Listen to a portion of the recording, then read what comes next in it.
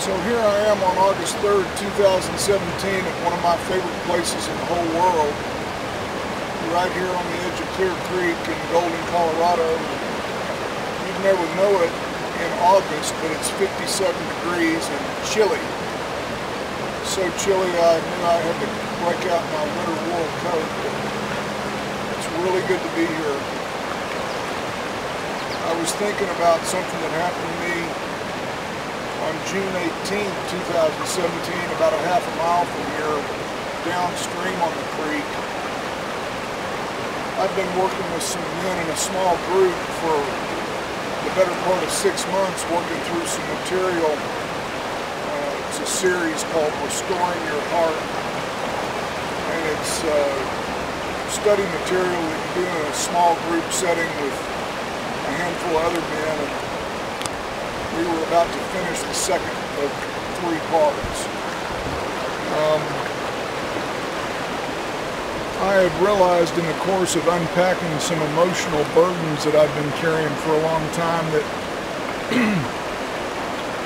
some of the hurts and disappointments and life-changing experiences I've had, I carried with me like a piece of baggage. And I'd talked to several men about it, and we all got kind of a kick out of what I refer to as being a gunny sack. And what I realized is something that I'd heard from somebody else many years ago about don't ever let yourself become a gunny sacker is exactly what I had become. You might know that a gunny sack is an old-fashioned country term for what used to be a feed bag made out of burlap, usually 50 pounds, sometimes bigger. But I had a guy tell me one time years and years ago that life can treat you rough sometimes and there's nothing fair about it. And along the way, if you have hurts and disappointments, you can carry them with you like you just wanted to pick up one of these river rocks here and put it in a sack where you carry over your shoulder.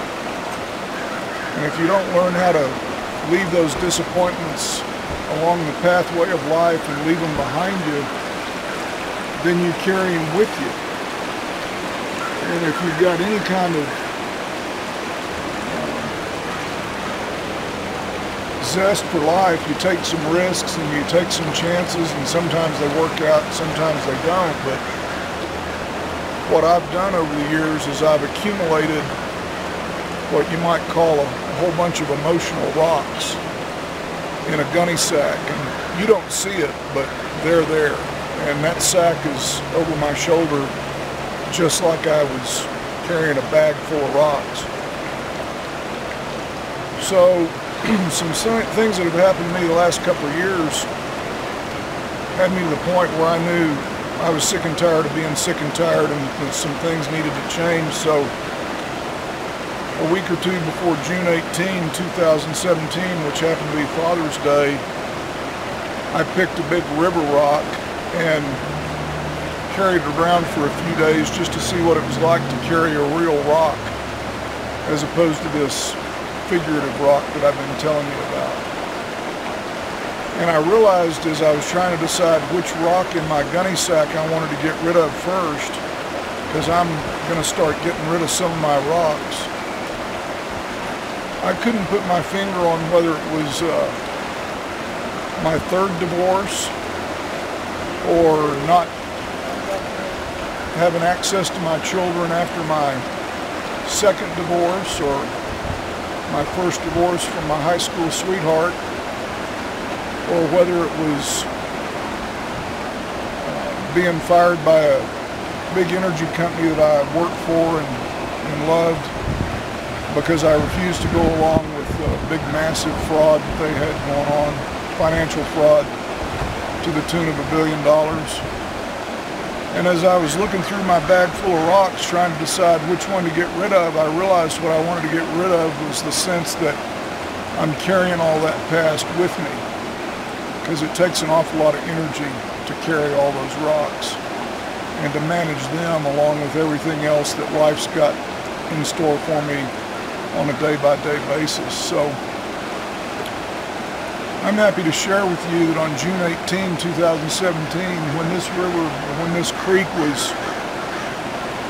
if it were as high then as it is, if it was as high now as it was then, we'd be up to our waist in it. It was that much deeper because of the winter snow melt. But I found a nice place about a half mile downstream, and I took that great big rock and walked out to the edge of the creek and chunked it right in the middle of a deep, fast rapids drop. And I decided that I was going to unburden myself from the guilt and the shame and the what ifs and the could have beens, would have beens, should have beens. And then I was going to start taking the next day of life without carrying that particular rock. And it felt good to get rid of it. Been carrying it a long time. And the reason I was able to get rid of it is because the small men's group study that I was involved in allowed me to confront and deal with the reality that all those things that were hurts and disappointments and betrayals, where I felt like I'd let somebody down or let my Lord down or let myself and my family down,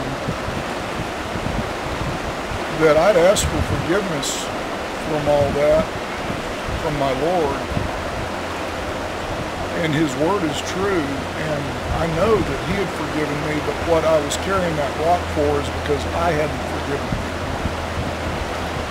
And throwing that rock in the creek was symbolic of me forgiving myself.